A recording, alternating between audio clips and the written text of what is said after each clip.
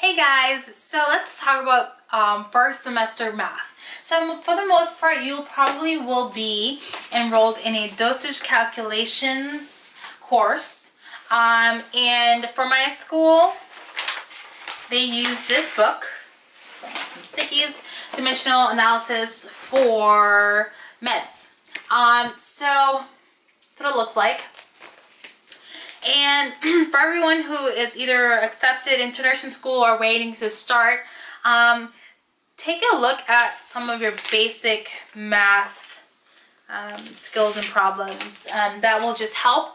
Again, for the most part, anyone who really teaches first semester math for nursing, they usually tend to use good teachers. Again, I can't talk about that, for everyone, but at least teachers who have a really good way of describing things and making you kind of get it from the beginning. So then after you're introduced to it, it is your responsibility to go ahead and practice. So I'll kind of just go through the chapters and I'll read out the topics. And for example, chapters 1, 2, and 3 is like a refresher math. And this is the part where I'm saying go ahead and just start doing this on your own. So relative value, working addition problems, subtraction of decimals, multiplication and division of decimals, and then solving common fraction equations. And let's see. So and hopefully this will. So there you go. Choose the greatest value in each set, and they're literally decimal problems. You have 3 options: which one's greater, which one's less. Let's see. Again, these are the same type of problems. Adding decimals, subtracting decimals, multiplying decimals. Yep. So this is your refresher. You should be able to do this for the most part. You did this for your nursing entrance exam, and then like here, reducing fractions, eliminating the decimal points from common fractions. Let's see. Finding common denominators, reduction of numbers ending in 0, rounding answers to the nearest tenth, hundredth, again multiplying decimals, solving common fraction equations, and so one of the problem sections is solve equations, express answers to the nearest tenth and hundredths. And then you may be able to use a calculator, and that's what it kind of looks like. I don't know if that's legible, but that's that. Let's see. Initial reduction of fractions.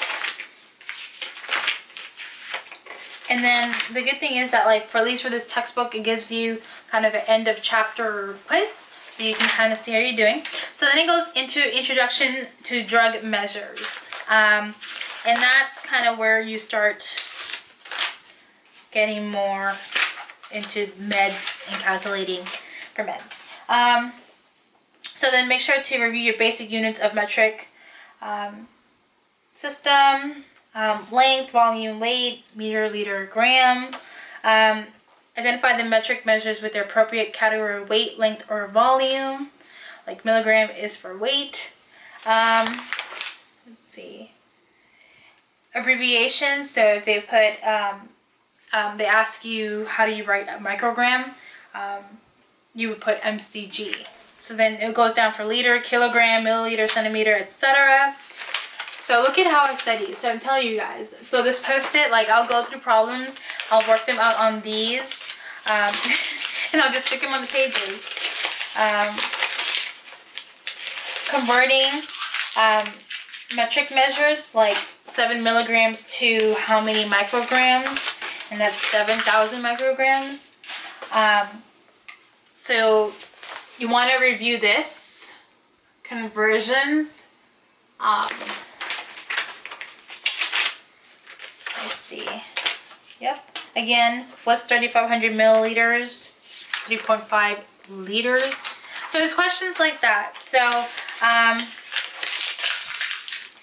let's see.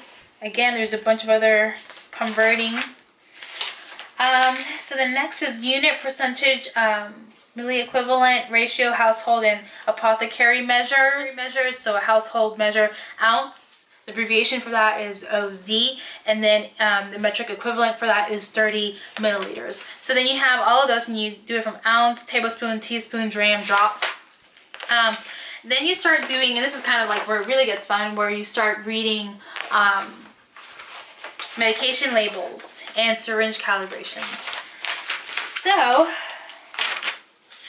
they talk about all the different types of like tablets and capsules, stored, and then here is an example of something that they would ask you to look at. And then they have all these questions. So that's literally a label for a medication.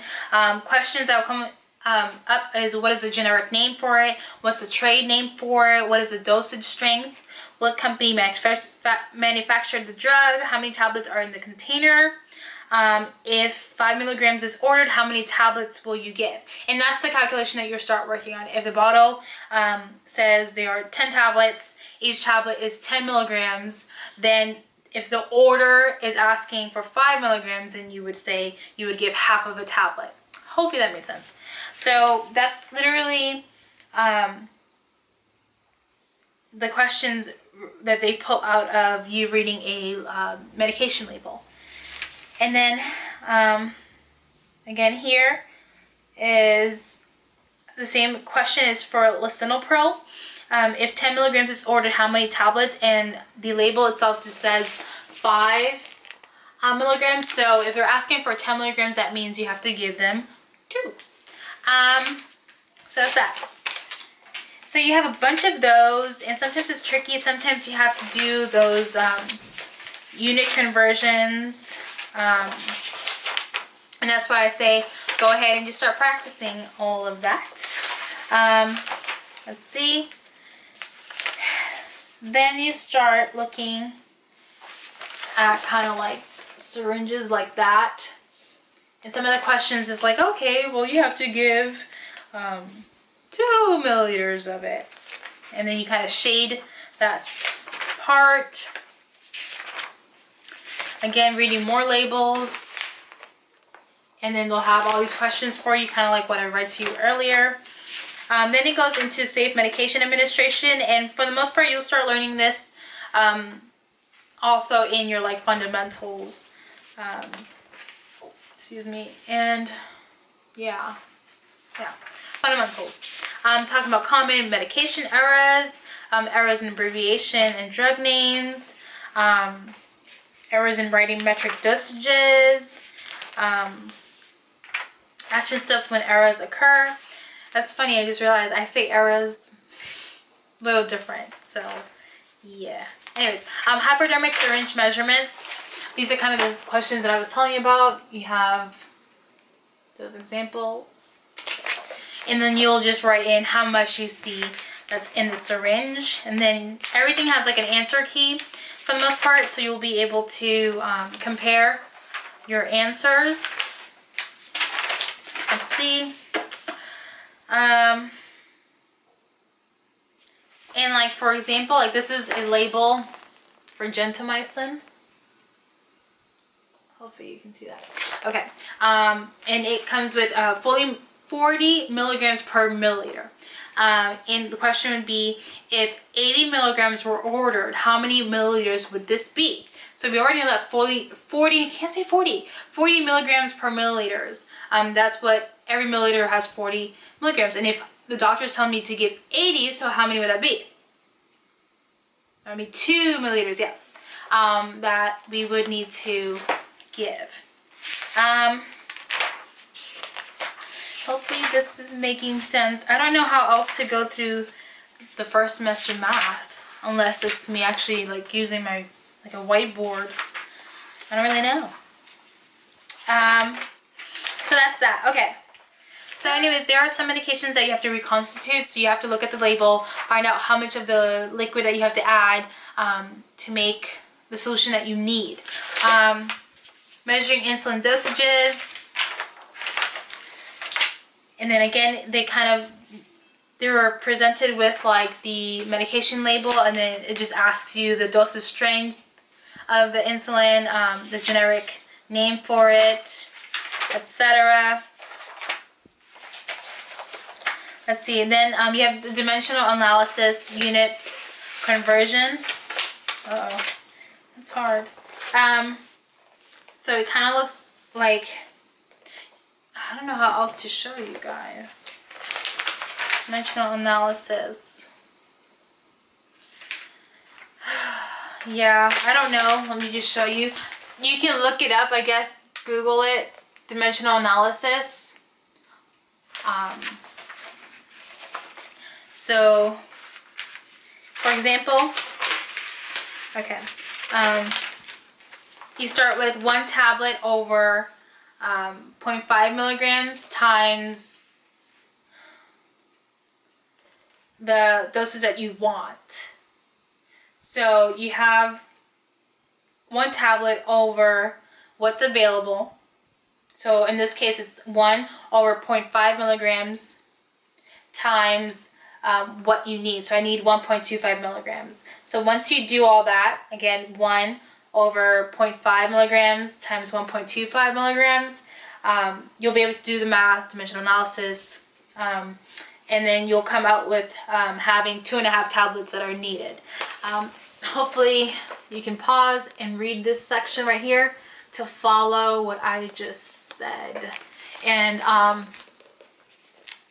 up here is kind of the instructions for it. So hopefully that makes sense. If not, just go ahead and Google dimensional analysis for medications, and you'll see that. Let's see. And like the questions would be, like the drug label reads 800 micrograms in 1.5 milliliters. The IM order is for 0.6 milligrams, and then that's when you would do your dimensional analysis and find out how many milliliters you would need to get to administer.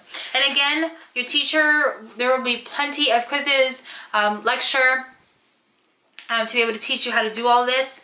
There's a bunch of questions in your textbook. There's a bunch of questions online, so you shouldn't have a problem figuring it out. I mean, if you do, go ahead and talk to your teacher or your peers. Sometimes it's easier when peers explain things. Let's see, dosage calculation from body weight and body surface area. So there are some equations that you use to calculate that.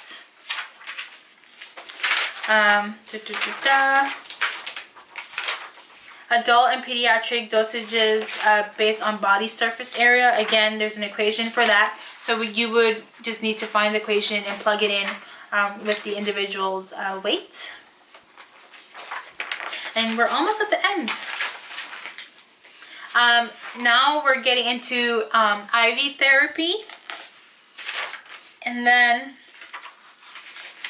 so let me see. So it kind of teaches you, this book is kind of good because it teaches you beyond the math. So I just started talking about, you know, sections and the parts of the IV, the machine, etc. You can start, the next chapter is IV flow rate calculation. Calculating drops per minute, flow rates from milliliters per hour ordered. Yep. And this is, so you can go ahead and even Google that too, calculating drops per minute or flow rate. Questions could be, calculate the drops per minute rate to infuse 2,500 milliliters in 24 hours using a 15 drops per minute infusion set. So, yep. Calculate drops per minute rates for a micro drip. Let's see. So there's just a bunch of questions, yeah. Calculating IV infusion and completion times. So a question could read, Calculate the infusion time for an IV of 500 milliliters to infuse at 50 milliliters per hour. So then you would just find how many hours it will take to do that. Another question, an IV started at 0400 is to complete in 2 hours and 30 minutes. Calculate the completion time. So go ahead and brush up on your military time, because questions will come with that and you'll have to know how to do that. Okay, next is IV medication and titration calculations.